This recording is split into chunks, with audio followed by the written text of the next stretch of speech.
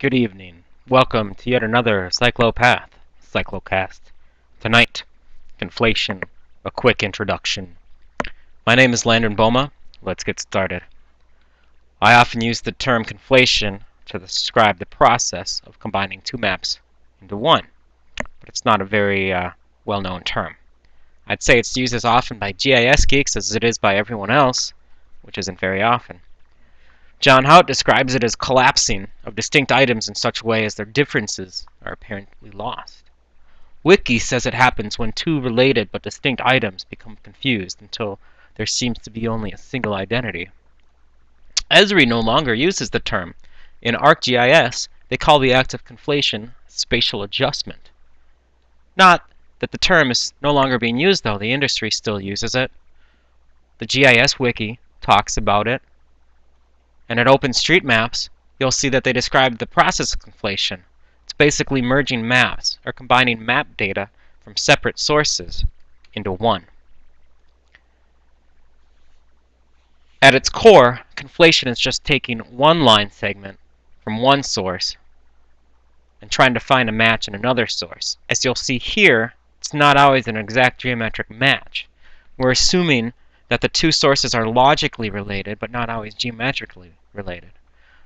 You can also see that sometimes the whole line segment doesn't match, but just a subsegment of the line segment.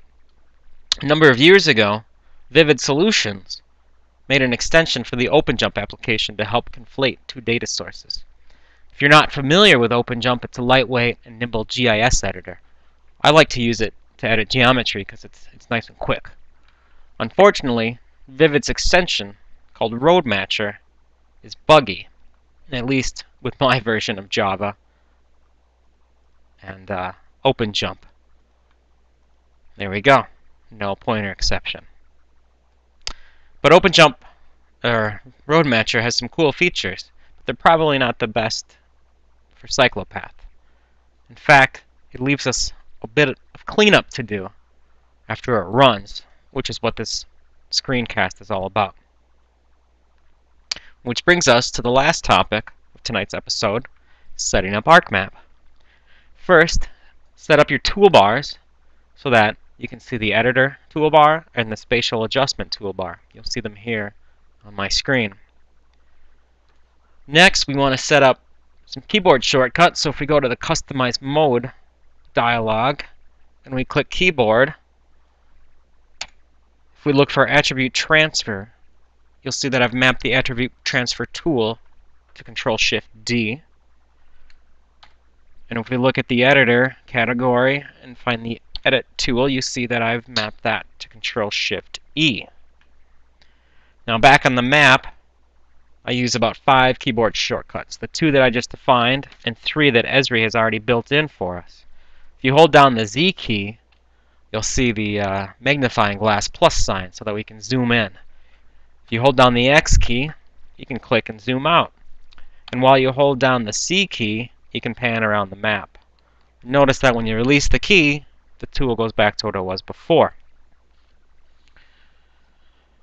Before we can use the Attribute Transfer tool, we got to make sure that the mappings are set up. So under the Spatial Adjustment menu, if you look at Attribute Transfer Mapping, you'll see that I've set up a number of fields to be copied when I use the tool.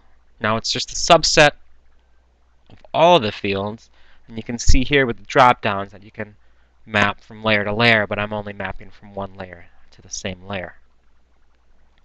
To show you an example, here are 2 line segments that represent opposite directions of the same road. This happens to be Hadley Avenue in Oakdale, Minnesota.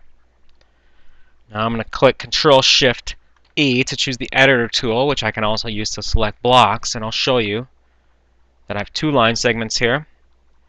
Now one of them has more data than the other that I want to copy over, and it happens to be this one that's called Matched. It's the reference line segment here. Now I need to select the line segments and use the highlight feature to figure out which one I'm copying from and which one I'm copying to. And now that I know that, I'm going to copy from this yellow highlighted line to the blue-green unhighlighted line. If I hit Control-Shift-E, well, let's see if that works again. Come on, Esri. It's not working. I don't know why that is. There we go. Something was wrong with my keyboard there momentarily, but now we're back in business. Okay. So now, if I hit Control-Shift-D to select the Attribute Transfer tool, I'm going to click on the source byway. And you'll see that I get a nice line here with an arrow.